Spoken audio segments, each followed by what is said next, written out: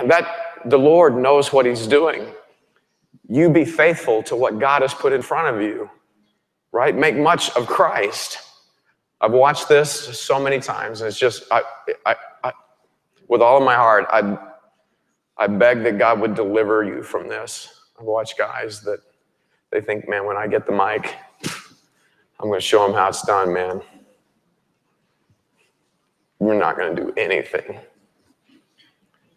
God's never going to use that, right? Oh, when they send me out, man, we're going to do it right.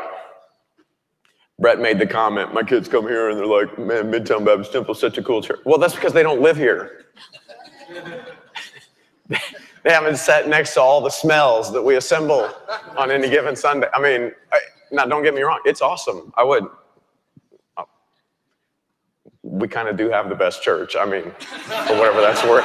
You're not going to find better people than these people, but I mean, there's problems everywhere. I mean, people are people everywhere. The ministry is the ministry everywhere. And you think you're so smart, and you're seeing all these problems in the church, and instead of realizing, oh, I see a problem in my local church, and instead of stepping up, right, and saying, God, you've given me insight to this problem, and so now I'm gifted of the Holy Spirit to profit the body withal, so now I'm going to be part of the solution to that problem. In other words, in accountability to my pastor, my brothers and sisters in Christ, my co-laborers in this work, in this field that God has me in my local church, I'm going to be the solution to this deficiency that we have in our ministry. Do you see the difference?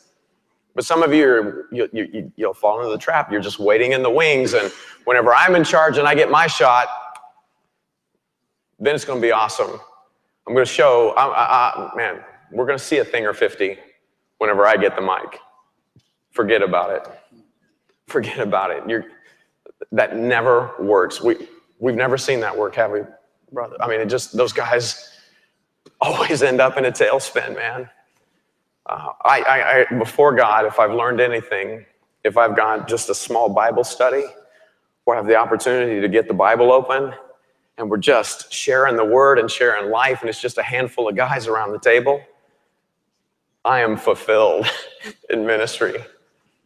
Okay, that is no different than standing in front of 1,000 people sharing the word of God and they're lapping it up. Does that make sense? Be faithful with what God has given you.